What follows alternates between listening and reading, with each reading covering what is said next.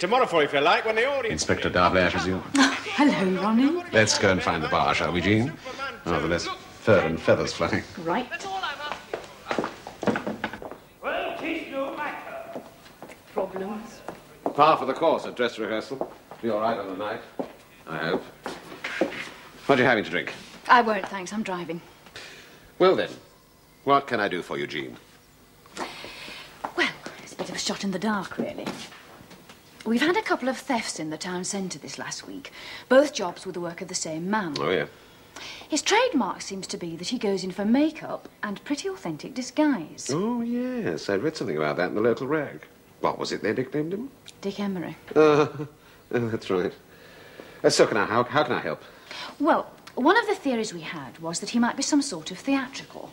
Both disguises he's used have been very convincing. Pretty professional, in fact. Oh, yeah. If there was someone like that living in Hartley, someone who'd been in the business, perhaps, presumably you'd know him, if anyone would. Possibly, not necessarily. No? Oh, no. In fact, there's no real guarantee at all that he'd gravitate towards us. Well, you are the only theatre in town. That's not the point, you see. Pros and amateurs don't generally mix. Fire and water, in fact. Why?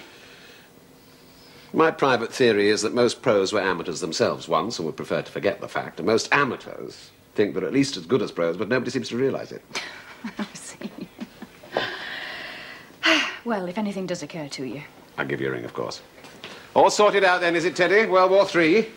We've come to a very amicable arrangement. He's carrying on with his rehearsals, and I'm going to leave him to build his own bloody set when he's finished. Don't be like that. Well, what, Ron? I tell you, I've had it. These actors down here, they reckon the sets build themselves. Grow up out of the floorboards overnight while they're in their little beds. Have a pint. Drown your sorrows. Pint, please, Charlie. Oh, Inspector Darby, Ted Grimshaw.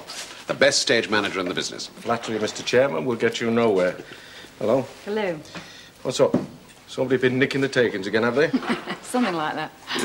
Look, sure you won't have a drink? Positive, thanks. In fact, I must be going. Now, you will let me know if you have any thoughts, Ronnie. Of course. Thanks. Bye-bye. Do you know your way out? Oh, yes. Bye. What was all that about, then?